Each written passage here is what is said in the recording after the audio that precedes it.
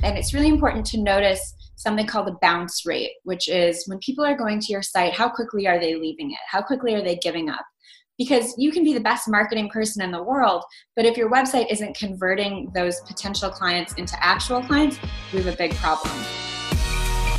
You're listening to the Massage Boss Podcast, the place to uncover the tips, tactics, and strategies necessary to create a thriving massage business and grow to the next level. Here's your host, DJ Turner. What's up, everyone, and welcome back to another episode of the Massage Boss Podcast. As we wind down here towards the end of the year, I wanted to do something a little bit different and have a chance to reflect on some moments and some things that I think are really helpful. So if you've been listening for a while, you should know that I have a new book, an ebook coming out soon, the beginning of next year, The 90-Day Therapist, where I sat down with successful spa owners, massage therapists, industry leaders, and I asked them a series of questions about what they would do if they had to rebuild their business.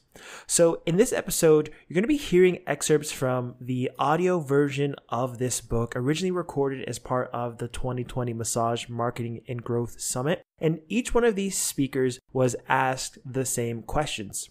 In this episode, you're going to hear the answer to this specific question. Given your experience, what mistakes do you commonly see massage therapists making when they're trying to grow their business? And so my goal for this episode is for you to listen to these common mistakes, see if you can identify the ones that you're making yourself, and learn from these speakers about how you can fix them as you head into the new year.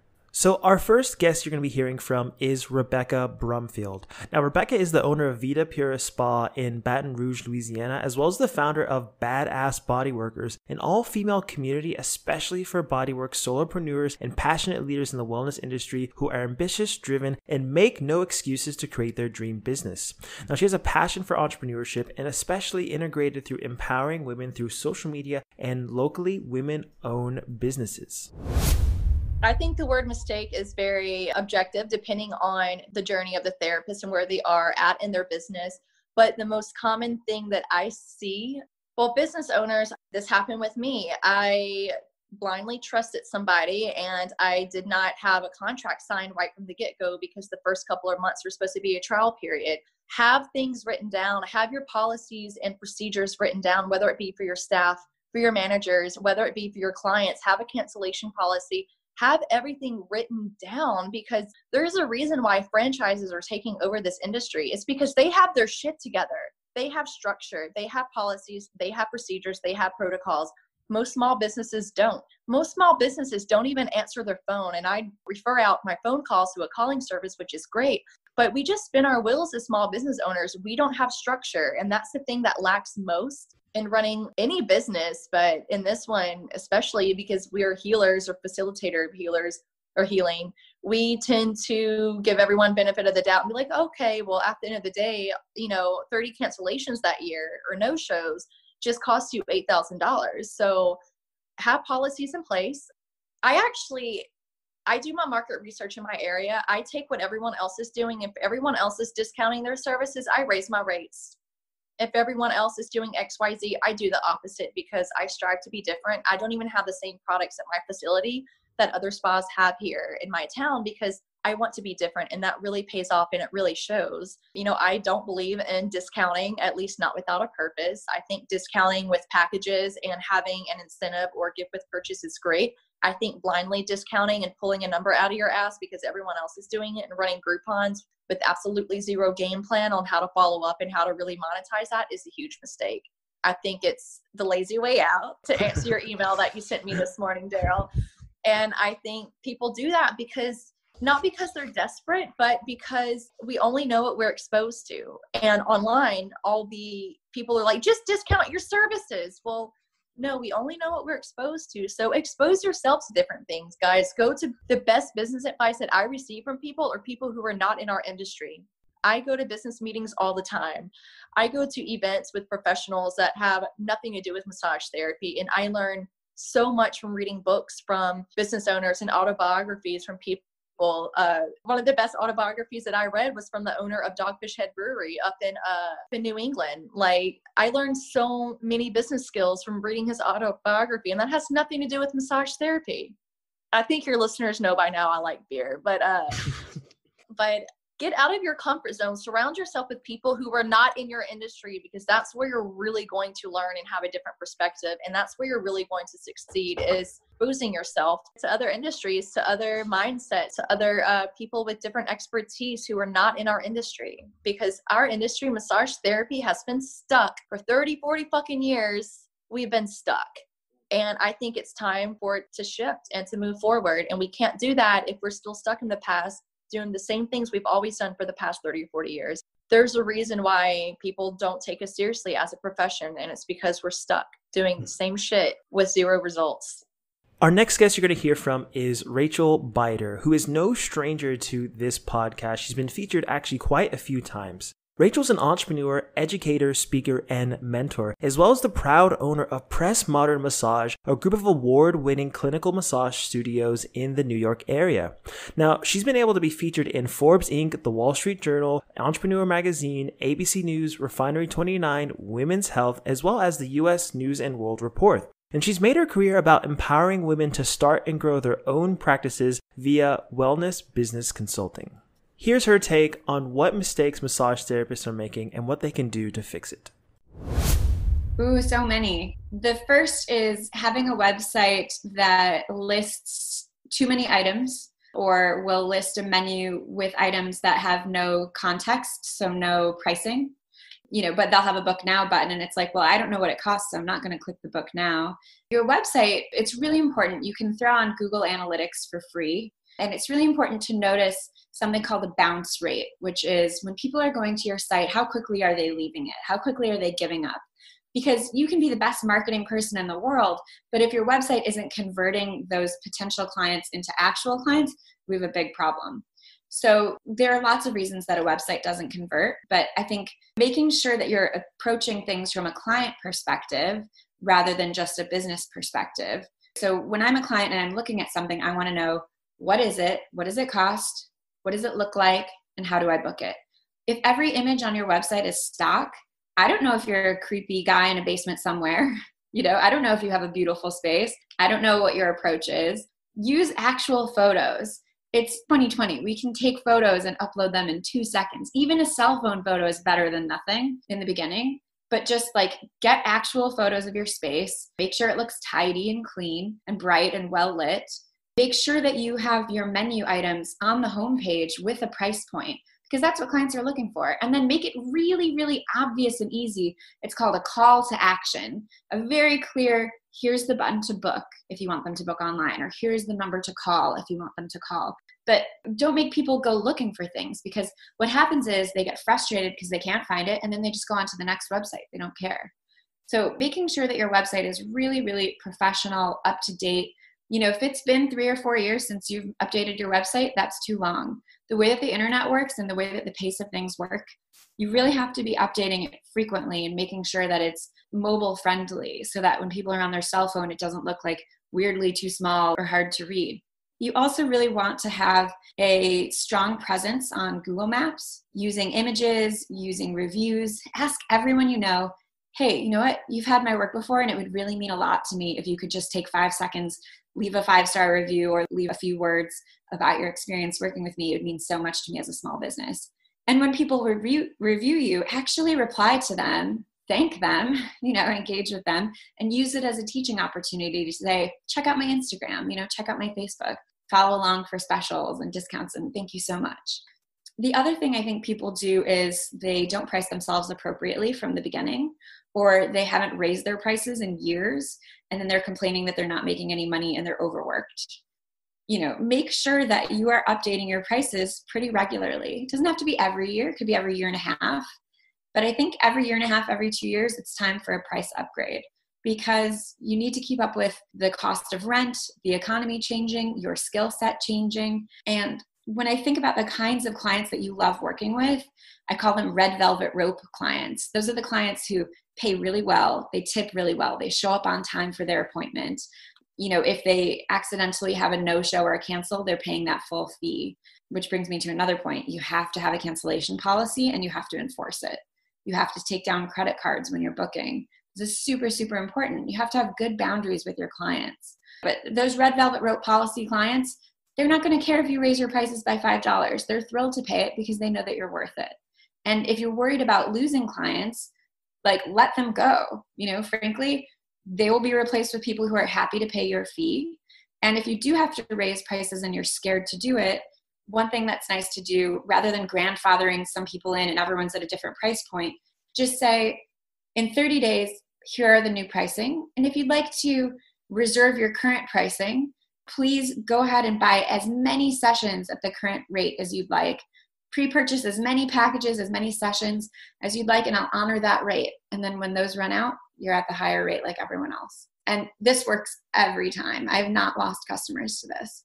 So I think in the beginning, just make sure that you're pricing yourself appropriately, because you cannot offer a discount, like a juicy discount, like $20 off, if your price is too low in the first place. The next guest you're going to hear from is Michael Ortiz.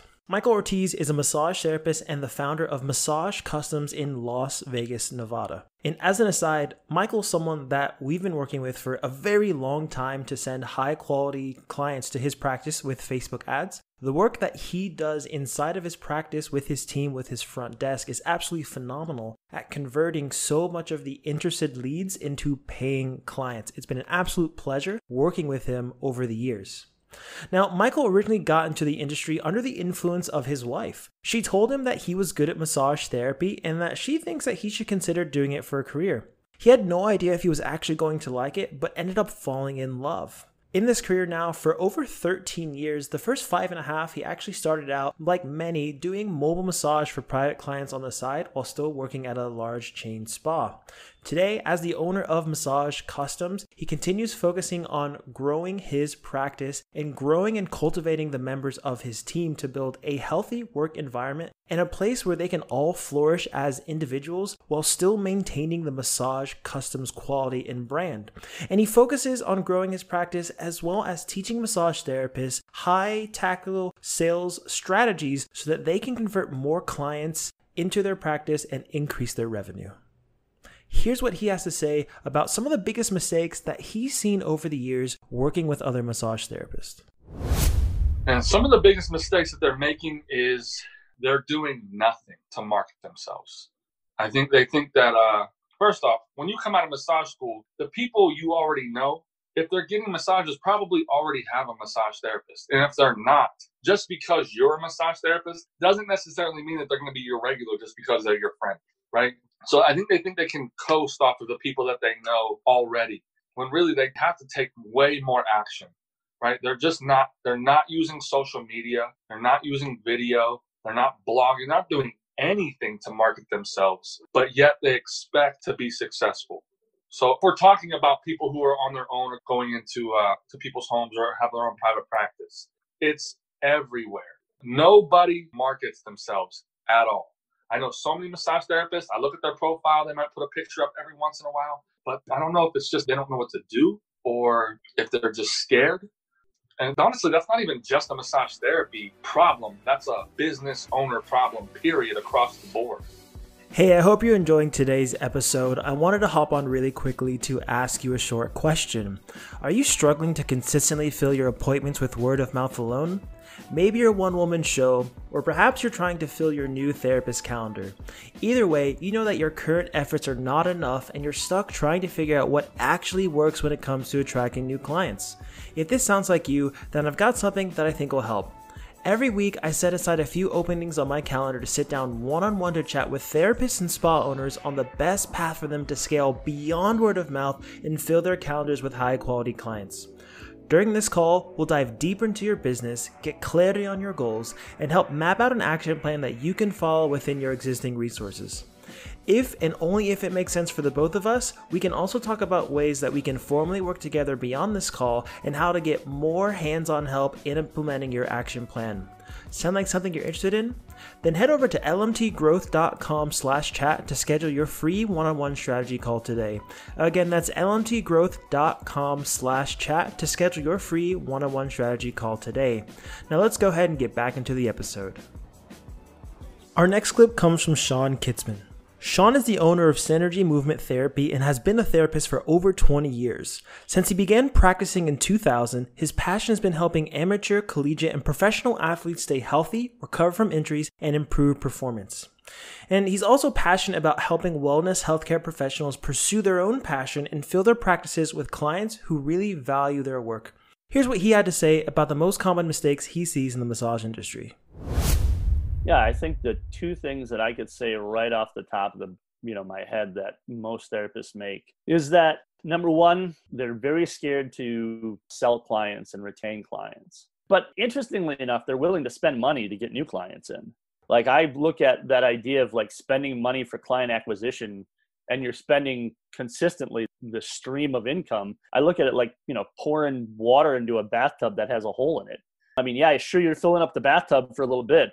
I think they need to get a retention strategy that they're comfortable with, because that's the thing, right? Most of these therapists, they don't have a sales background, so they don't understand how to set up a sales process that feels authentic to them. And also, they need to be resilient when they first start that sales process, because it's going to be uncomfortable. It's going to be uncomfortable to them, and it's probably going to be uncomfortable to their current clients who are just kind of like flying in when they want to.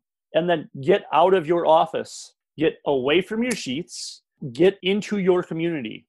The relationships that you build, that one relationship that I had with that running shoe store, I made thousands and thousands of dollars off of that one relationship. And all that took was me going into a business that was aligned with my practice. Notice how I didn't say that I walked into the local hair salon, right? Because obviously that's not a good fit for me. One, two, I'm not a spa person.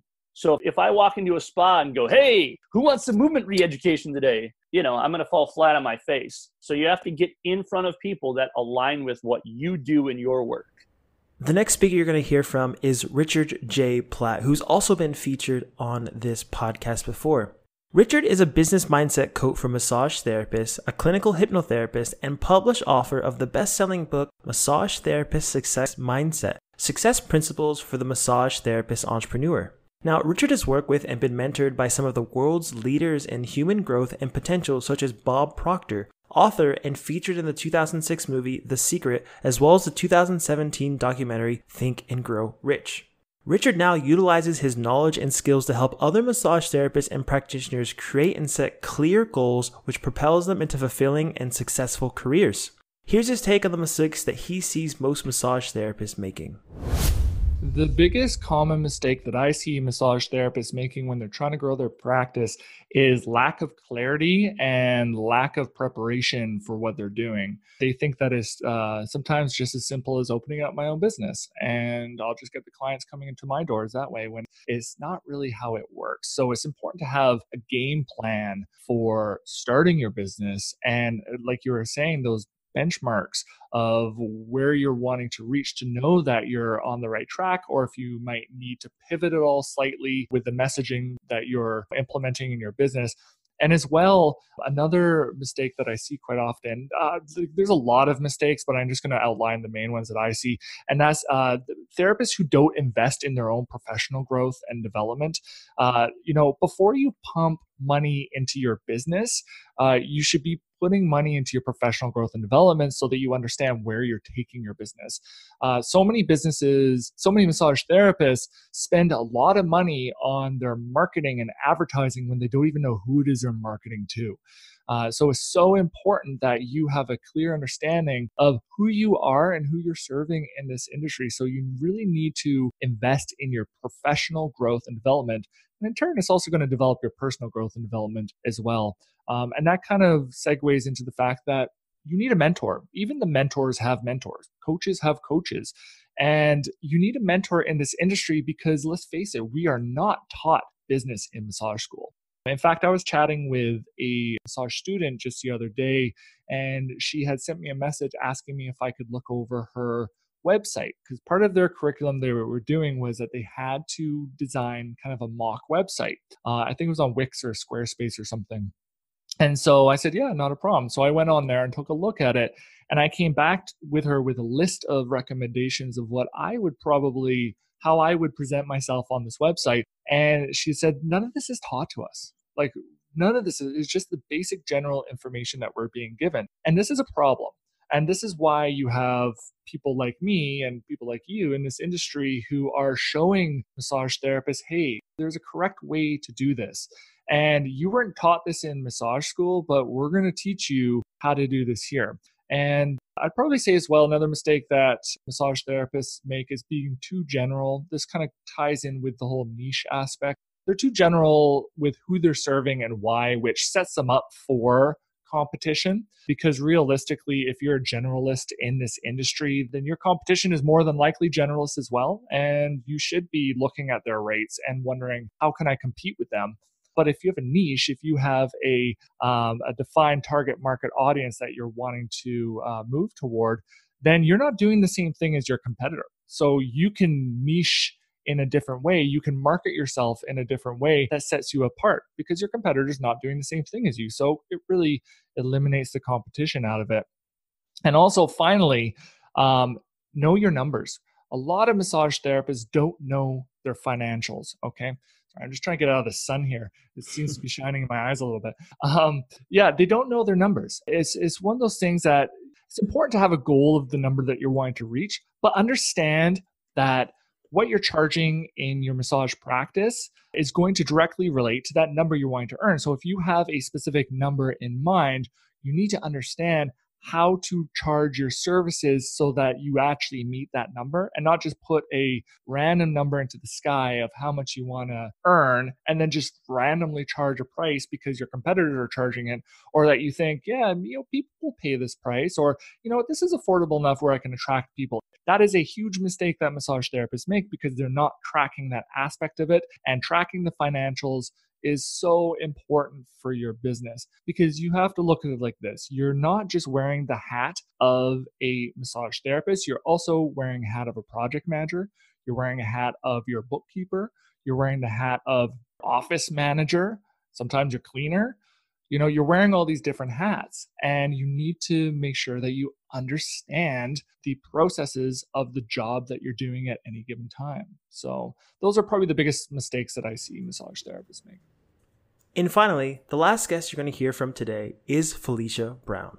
Felicia is a licensed massage therapist and the owner of A to Zen, where she has worked with a number of her loyal clients since she began her practice in 1994. She's also the author of 7 books, including Every Touch Marketing, Creating Lifetime Clients, Free and Easy Ways to Promote Your Massage, Spa, and Wellness Business, Wisdom of the Stone, The Sunflower Princess, and Sunflower Wisdom. Felicia is also the founder of Balanced Day Spa, a full-service day spa which grew out of her original massage practice. Though she sold this practice in 2005, Felicia continues today to provide training, education, and marketing coaching for massage, spa, and wellness professionals. Here's her take on some of the mistakes that she's seen other therapists making over the years and what they can do to fix them. Well, I think we've talked about a lot of them. The biggest thing I see in general is that, it's 2 things. One will be on the growth side and one will be on the retention side. So on the growth side, the mistake is people forget that the folks that are the closest to them don't actually know what they do. So case in point, when I was growing my practice again, ironically, one of my friends called me up and said, "Hey, Felicia, I was wondering if you could recommend a good massage therapist to me." And I sort of paused and I thought, wow, that's a really odd question since I'm a massage therapist. And so I asked her, I said, well, is there a reason why you didn't want to schedule with me? And she said, oh my gosh, well, I thought you retired from massage when you sold your first spa. And I was like, oh, okay. So what that told me was that even though I see this person about once a month and I talk about work or what have you, she had no idea that I was a massage therapist and that I was taking clients. Kind of funny, right? So I think that's one of the biggest mistakes massage therapists make is that they don't make it known to their friends, family, coworkers, or colleagues, or whoever, anybody that they interact with, that they are a massage therapist and that they are taking new clients and they'd love to see that person or people like them. So I think that's a really big mistake, that many people don't make others aware of what they do and that they're available The second thing is on the retention side, and it's simply not connecting with clients in such a way that they A, understand you'd like to see them again, and B, know why it would be beneficial for them to come back. So, I think you can overcome this by simply talking to your clients about their goals and asking them, like, why are you here for massage therapy? What do you want to receive out of this? Are you interested in receiving massage on a regular basis? Just some general questions. And then having a follow-up plan at the end to ensure that that client, if they liked your work, comes back. I think that's the two biggest things people struggle with. And the retention is so important. Well, I have several clients like this, but I have a client written about in my other book who has spent more than $100,000 on my business because he's been with me for 25 years and his wife as well. And between them and the clients they referred, and both of them coming in very regularly, it's brought in more than $100,000. And that's kind of amazing when you think about it. But it wouldn't have happened if I wasn't good at retention. If I hadn't made a point to ask him to come back again and again and again, I don't think that we would have had that kind of relationship. So it's not that hard, but it seems to be very difficult for a lot of people to make themselves take those kinds of steps. Thanks so much again for listening to today's episode. Now, before we get out of here, if you enjoyed the episode, would you be willing to do me a quick favor? If you got some sort of value out of this episode, would you please be sure to leave a rating and review? This makes all the algorithms go to work, and it helps other people just like you find out about the show and get the information that they need to help grow themselves and their own businesses. Plus, it helps me know that you like what's going on here on the podcast. So whatever app, whatever program you're listening to, just head really quickly to the rating section and leave a quick rating and review. So thanks so much again, and I'll catch you on the next one.